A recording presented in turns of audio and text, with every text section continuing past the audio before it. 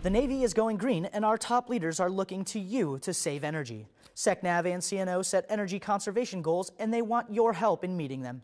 SECNAV says you can do your part by using natural light when possible, turning off lights and computers when not in use, and using both sides of the paper before throwing it away.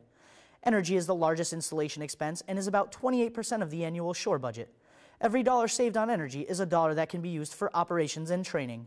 The goal of SECNAV's 2020 energy plan is to cut shore-based energy use by 50%.